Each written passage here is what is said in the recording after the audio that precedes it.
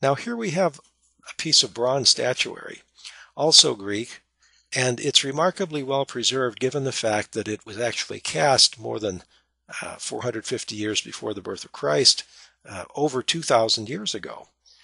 A lot of the statuary of this type doesn't exist anymore because as time progressed and the Roman Empire came and went and the civilization entered the Dark Ages, the arts of working metal in this way were lost. Many times Greek statuary like this that was cast in bronze were melted down. They were melted down to make weapons or to use the metal for other purposes because people had lost touch with the technologies and the techniques of actually mining and smelting metal like this.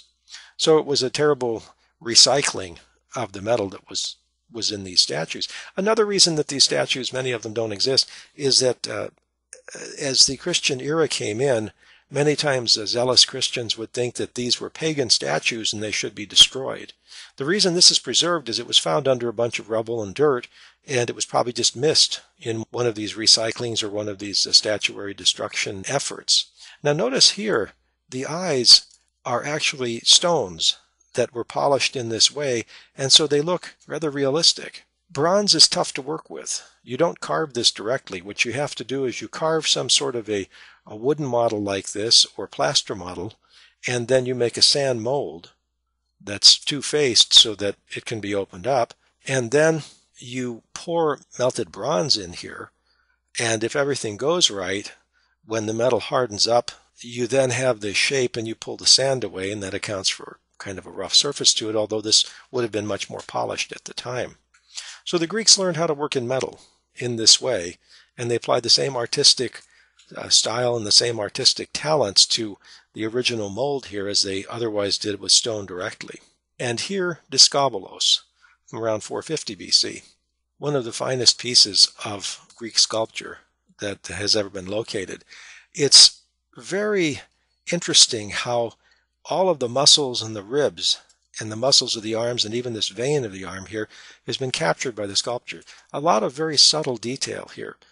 And even today, people who are interested in hurling a discus, which is this, look at a statue like this and think that this is the correct position as used by the Greeks in order to hurl that thing. Another thing that makes this really remarkable is the way that the Greeks had to work with the limitations of stone. This is the figure of a man, but really it started out as a piece of stone. And as stone, it's got weight. This is solid stone here, and it weighs a lot.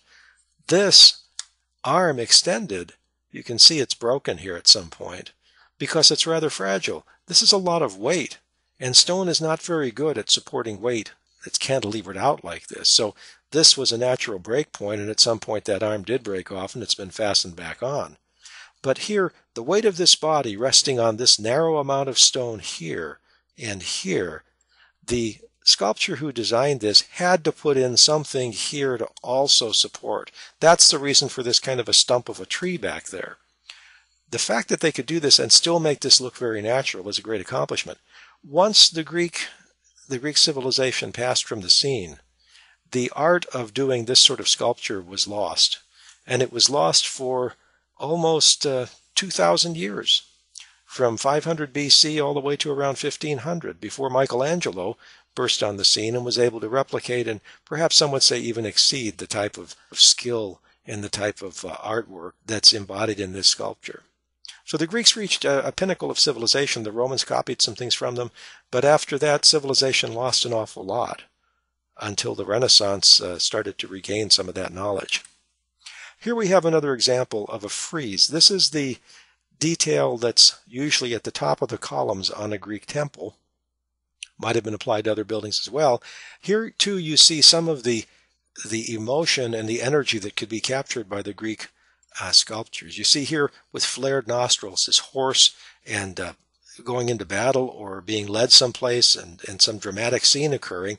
You see here once again the way that the drapery on the body has been artfully, at least here it may have been eroded quite a bit and it's not quite the same effect. In fact, it looks like some of the stone has been broken off. But the fact is, you can see emotion here and you can see energy in the way that this has been captured. So it's not just a matter of the skill in working the stone, but it's a matter in the way that the entire thing has been composed by the sculpture. The real artistry begins at that point. Now here we have another vase from the same era, and it's another illustration of how essentially things were loosening up a great deal from the kinds of concepts that the Greeks inherited from the Egyptians. Here we have a scene from the Odyssey where Ulysses is returning, and he hasn't yet revealed his identity to anybody in his hometown, but his nurse, who is this person here who's washing his foot, recognizes a mark on his leg and recognizes him, and he's cautioning her not to give away the secret, because he's got to come back after 20 years and deal with people who have overtaken his possessions and even have made overtures to his wife. So he's planning at this point on how he's going to come back and retake what's rightfully his. But the fact that that sort of a scene out of Greek story is illustrated here shows you how different Greek art is from the art of the Egyptians. And it's that kind of a different purpose for art. Here it's art for decoration and entertainment, as opposed to the purpose that the Egyptians had for art. And here we see a tombstone of Janossy. Presumably this woman is buried under this tombstone. We see here a scene from her life, not for the purpose of preserving her life, as Egyptian art would have been, but here perhaps just to show the nature of her character. This might be a servant who's bringing a box to her from which she's selecting a ring, and the position of her hand is suggestive of her examining this thing that she's holding. So you're seeing something here of a rather dignified person who's got people working for her, more or less, but you also see something else here. The drapery, in terms of how it's draped, to show the shape of the body, the curve of the legs here, without being so obvious as to just show the leg without any covering at all, and how the drapery is hanging very naturally. The Greeks are using their eyes and translating that into stone. But you see something else here too. Take a look at the way this arm curves down and is echoed in the curve there. And then take a look at the way this is curved, and this is curved, and this curve here. That's part of what the artist was doing, who composed this, is curves kind of echoing curves. This seat could have been a straight-legged seat, but he chose to represent it with these curved legs because I think he had something to do with the symmetry of this. And notice that the object that she's looking at is pretty much dead center in this frame. And it's balanced by having one person on one side, one person on the other. That sort of symmetry is something that's going to become ever more important in art as we move into the Roman era and then into the Middle Ages, where rules started to be formed in people's minds about how one forms art. So this is a very interesting piece of marble carved to represent a tombstone here for this person who's probably buried under it. And that's the end of the slides. This is the highlights and the main points of the readings in Chapter 3.